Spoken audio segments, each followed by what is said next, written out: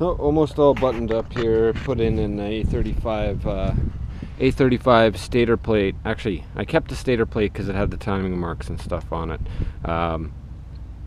Just the coils. So all I changed was the coils from A55 to 35 to 55. Hall effect sensors still in there, still the same CDI box, all that stuff. So it was just the coil pack taken off the stator plate and put back on. The original stator is still in there. So kill switch. I don't have the tack all wound back around yet, but I will do that.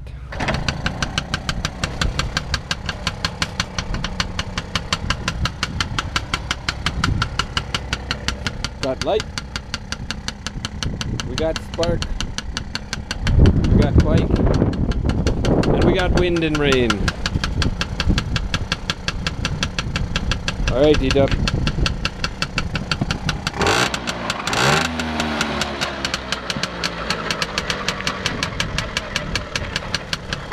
Sounds like a chain tightening in order too. Maybe a little bit. Alright. She's good to go pretty soon.